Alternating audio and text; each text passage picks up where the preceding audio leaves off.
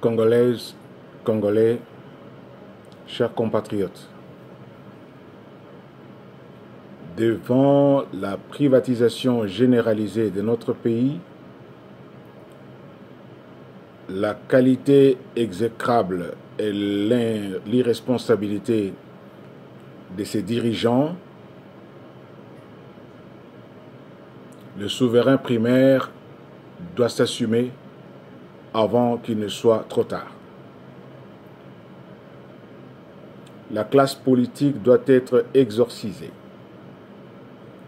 Les églises ne peuvent que continuer à dénoncer le mal et à défendre la population opprimée, paupérisée et fragilisée, car nul n'a le droit d'interdire à un citoyen de participer à et de critiquer la gestion de la chose publique en démocratie.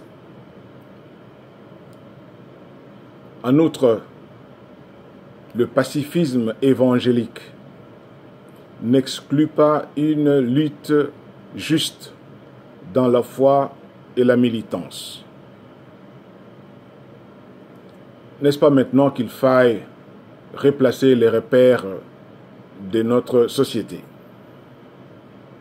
redéfinir nos valeurs et récupérer la souveraineté du pays par tous les moyens rationnels et constitutionnels?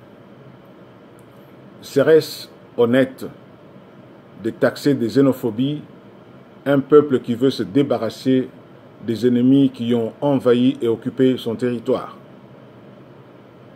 Le babillage que tout le monde a suivi dernièrement n'est pas tombé dans des oreilles sourdes.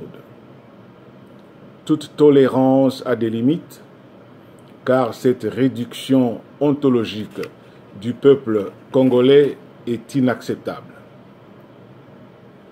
Toute la population fait face à la même menace d'extermination et de négation de l'être.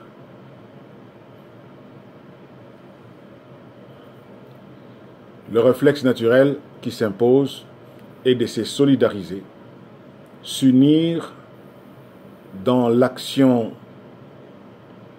pour notre survie, celle de notre pays, de nos enfants et de nos petits-enfants. Car nous sommes dans un darwinisme politico-économique. Levons-nous tous, partout et au même moment, pour libérer notre liberté et notre dignité humaine. La liberté vient bientôt. Sauvons le Congo et que Dieu bénisse la République démocratique du Congo.